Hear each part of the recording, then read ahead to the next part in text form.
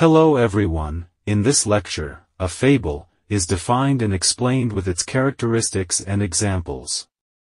But, if you are new to my channel then please like and subscribe the channel.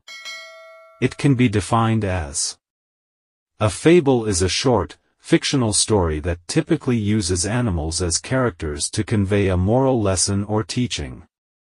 What does it mean? Simply, it means that a fable is not something a difficult concept, but it refers to a short fictional story in which animals talk and behave like human beings. Basically, a fable has its specific characteristics. Let me tell you one by one, so you will understand it. The first one is moral lesson. This is one of the main points, that the central purpose of a fable is to teach a moral lesson. The lesson can be explicit, stated directly in the story, or implicit, requiring the reader to draw their own conclusions.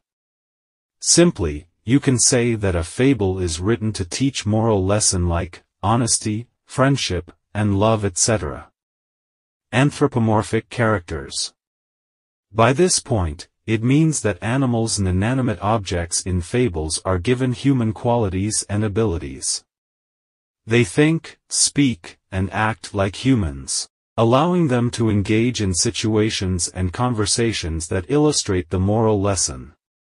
Simply, it means the characters are mostly animals which talk, think and behave like humans. Simple plot. It means that fables are typically short stories with a straightforward plot that focuses on the central message. They often follow a clear cause and effect structure, demonstrating the consequences of actions and choices. Allegory. This is also of the points that some fables can be interpreted as allegories, where the characters and events represent abstract ideas or concepts. This adds depth and complexity to the story, allowing for multiple interpretations and layers of meaning.